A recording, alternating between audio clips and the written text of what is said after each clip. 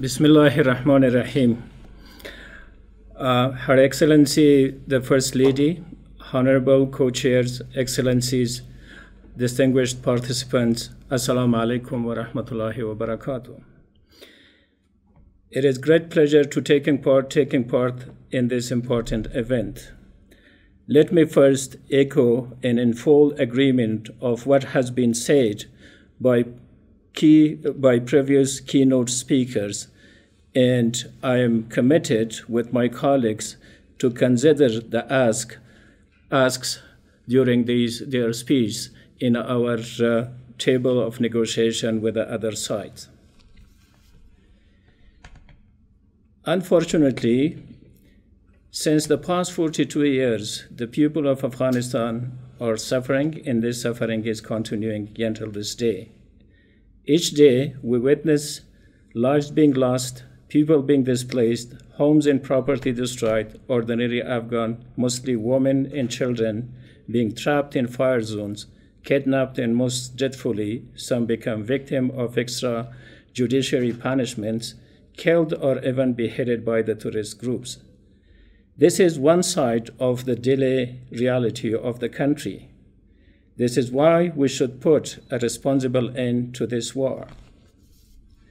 There are thousands of painful and heartbreaking stories of how Afghans suffer from this war. Most of these stories reveal how deep these wounds are, which could have dire and unimaginable consequences socially, economically, and even psychologically, especially for women and children who are affected the most and have suffered deeply in different phases of war and violence over this period.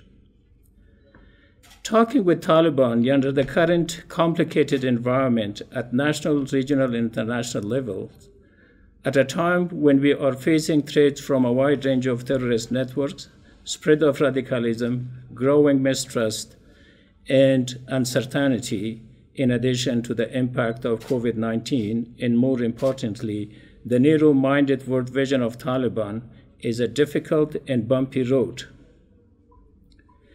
But this is the surest way to achieve peace when we continue a meaningful discussion and talks with the Taliban to make the progress and to achieve a common goal for our country. Given these realities, managing peace talks need patience, caution, and most importantly, a collective effort in the most effective way possible. It is important, for example, to assess and examine conditionality reflected in the US-Taliban agreement. If undermined, will impact directly on the negotiating table. I believe rushing without reaching a comprehensive ceasefire and peace agreement where human rights and rights of women, vulnerable groups, and are ensured as reflected in Chapter 2 of our Constitution.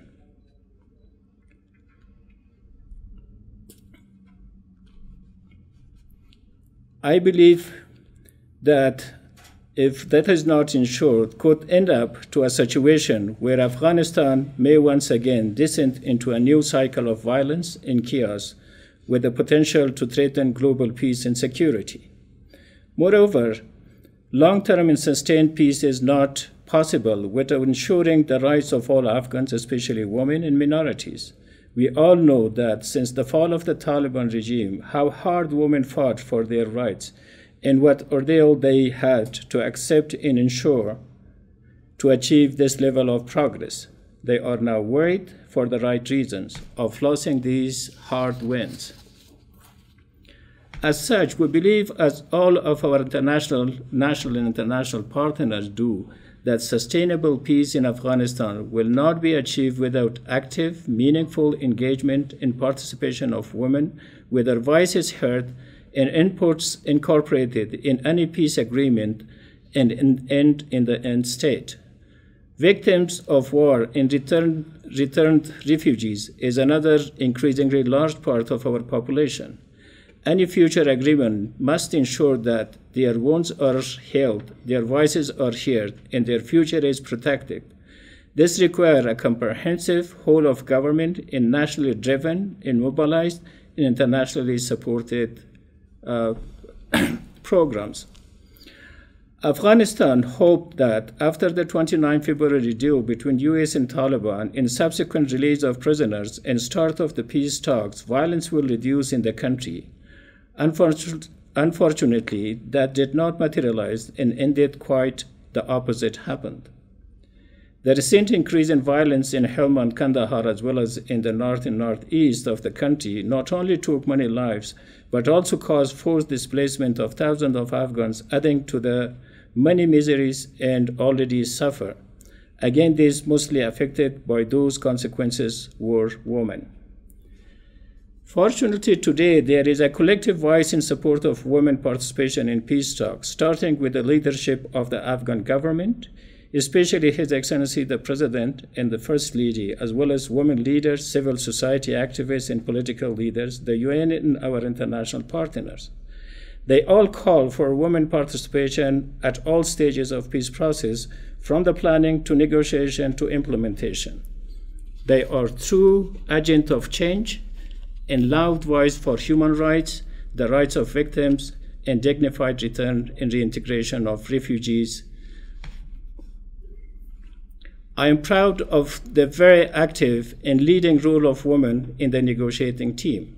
As most of you are familiar with them, they are highly proactive, capable, and courageous people who came from the roots of the Afghan society and closely connected with women civil society networks in the country, both at the center and rural parts of the country. Most importantly, they not only fight for women's rights, but for the rights of all Afghans, including vulnerable groups. Indeed, they fight for justice, for equality, and for sustained peace. The presence of women at the negotiating table is an asset and showed the face of new Afghanistan that has changed. Taliban seeing this change and understand that they are facing with a different country than they had seen or imagined. I will not talk about the details of what they have done. They will speak for themselves. Their rights cannot be sustained and ensured unless they are clearly protected in the Constitution, in the final peace agreement, with enforcement and guarantees. As such, continued international support is required to enable an institutionalization of the rights in the transition from conflict to sustainable peace. Violence will not end in Afghanistan unless the problem of Afghan refugees is dealt with properly and sustainably. They are,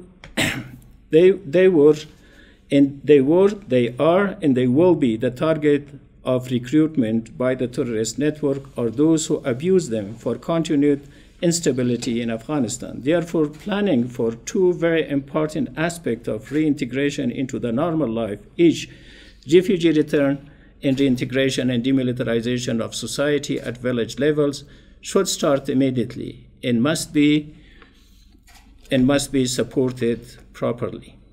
And this should be part of the agenda of the discussion.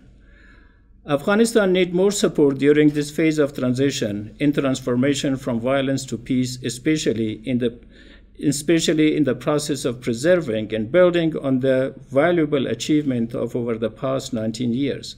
We should not repeat the past experience that caused so much suffering to the Afghan people. Today, once again, we are facing with a very difficult test.